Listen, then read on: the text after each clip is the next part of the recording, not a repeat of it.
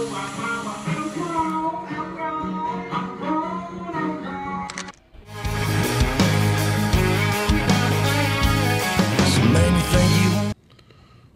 up, YouTube? I am doing a short review on the Ohmega series box.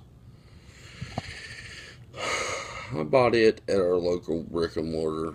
Shout out to District 4. This box is well made. It's clean, nice and well made. Not too much to it. It's a series box, so it's definitely rowdy.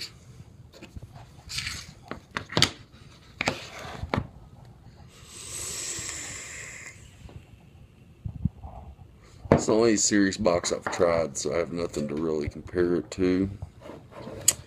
The graphics on it's nice. The warranty on it's pretty good. If it's not user error, they'll fix it. Let's see. It's a single cool, twisted 24 gauge, hand twisted. So let's vape it.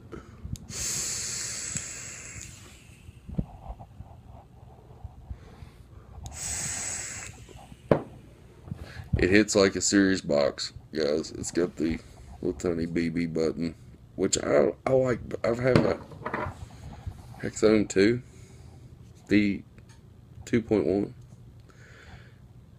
and I like the button on it, but I almost like this little BB button better. It's bad when I'm on the ambulance though, because it'll fire in my pocket without me knowing. All of a sudden your pocket's really hot. I have a couple burns on my hands from that, but no big deal. But I just wanted to shout out to y'all. Thanks for subscribing. More videos to come. I work 7 days a week, so I work 6 12s and a 24-hour shift as it is right now for the next month. So I'm going to try to do videos as I can. I've got some juice reviews to do. I got some Higgy Cigs that's coming in today. I'll try to get it up by Friday. I've got this. Everybody knows it. It's Rainbow Sherbet in the Dark by Grim Greens, Nimber Juice. I'm going to try to get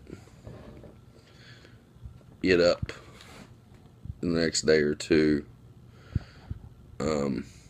I'm also going to try to do some live shows on Vapors TV and possibly a live show on YouTube. It just depends.